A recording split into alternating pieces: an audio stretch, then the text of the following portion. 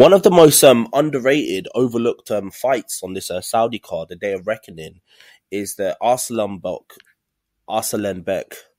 Makhmudov versus Agit Kabayel fight. I'm sure I butchered that name, but anyway, I think it's one of the most underrated, overlooked fights on the card because of the fact that obviously you got AJ and Wilder fighting, you got Joseph Parker fighting, and these are fighters that just have a bigger name value than either Agit Kabayel or Makhmudov. But the sad reality is, in terms of compelling style matchups, I think the Makhmudov versus Kabayel fight is quite interesting. On the one hand, you've got Makhmudov, who's a monstrous puncher, big guy. He's 6'5", and obviously in 18 fights he's got 17 KOs. So this guy's a monstrous puncher, a fighter that not that many people want to fight. And on the other hand, you've got Agit Kabayel, who's a bit of a mover. He's a fighter who's going to give you distance. We saw the way he beat Derek Chisora with a lot of movement and boxing skills. So you got this clash of styles. You got the puncher against the slick mover, and I think a fight like that is always compelling because you got two. It's not the most exciting fight. It's not like two punches going at it where you're guaranteed fireworks, but it's almost like a war of attrition, and it's a good fight to see where both fighters' skill set is at. Now, both of them are undefeated, so they've not even tasted defeat. And obviously, Makhmudov has got a bit of a bigger profile than Agit Kabayel, because Agit Kabayel, since the Derek Chisora fight, hasn't really had another landmark win or had another good fight which has really put him over, while Makhmudov has been like running through everyone apart from one opponent who managed to go the distance. So in terms of intrigue, Makhmudov is seen as the more intriguing heavyweight because he's knocking everyone out. But Agit Kabayel has got the ability to actually win this fight. If he gives enough distance, if he knows what he's doing in there, he could give Makhmudov's problems, I believe. Now, this is a fight, Makhmudov's people, in terms of a stylistic perspective, this is a very big stage that Makhmudov's going to be fighting on, obviously on the undercard of a fight between the likes of Wilder and AJ, and it's a massive card in Saudi Arabia. I feel like the management may have done something wrong in terms of putting him in there with Agit Kabayel. And the reason I say that is because Agit Kabayel is a bit of a spoiler. He's an opponent that's very difficult to look good against. When he's moving, opponents can't set their feet and they don't look as devastating. So this could be a fight that could backfire in the sense that Makhmudov might look a bit slow and clumsy in there, going in there against the likes of Agit Kabayel, which is an opponent that everyone struggles to look good against, right?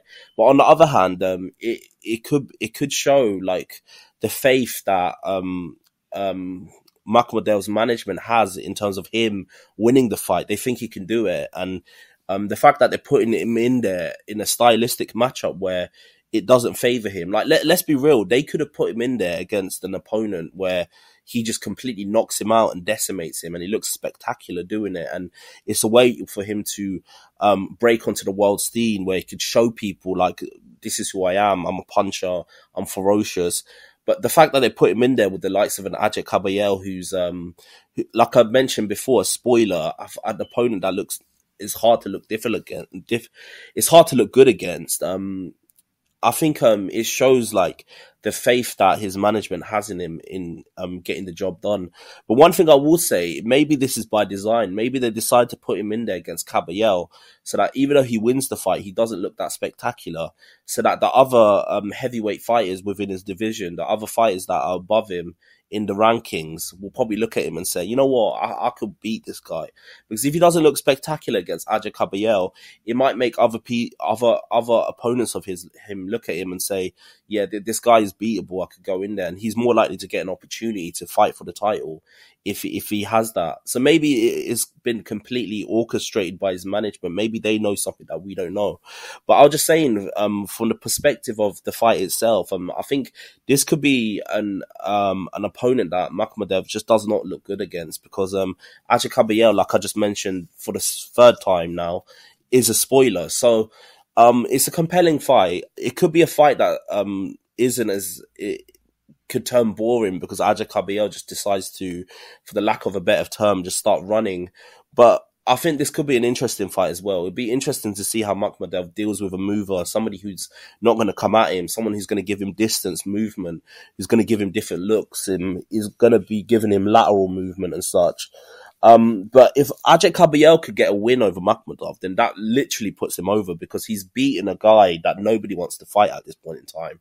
Like, Makhmudov is known as this monstrous puncher, and he's a big guy, and everyone's probably like, who wants to fight that guy? If AGIT Kabayel can get a win against him on this big stage, on arguably the biggest heavyweight card ever, like in the past 5 years, I'd say, that will be a good way for AGIT Kabayel to get over. So for both of them, they've got a lot to gain from winning and a lot to lose as well from losing. So I think this is a compelling fight. I don't think it's the best fight on the card, but I think it's a tad bit underrated because of the fact that they've got more high profile fights on the card above. But that's just my opinion. Tell me your opinion. What do you think about what I'm saying? Do you think this is a compelling fight? Do you think who do you think is going to win? I think Makhmudov's going to do it. I think he's just going to have more a fire for the day, and I think it's going to probably go to points. But I think Makhmudov's going to win. I think AGIT Kabayel is just going to be moving a lot. He's going to set his feet. But the problem is, with him constantly moving, Makhmudov's going to take the center of the ring, and he's going to look like the aggressor, and he's going to be the one that actually gets the decision at the end.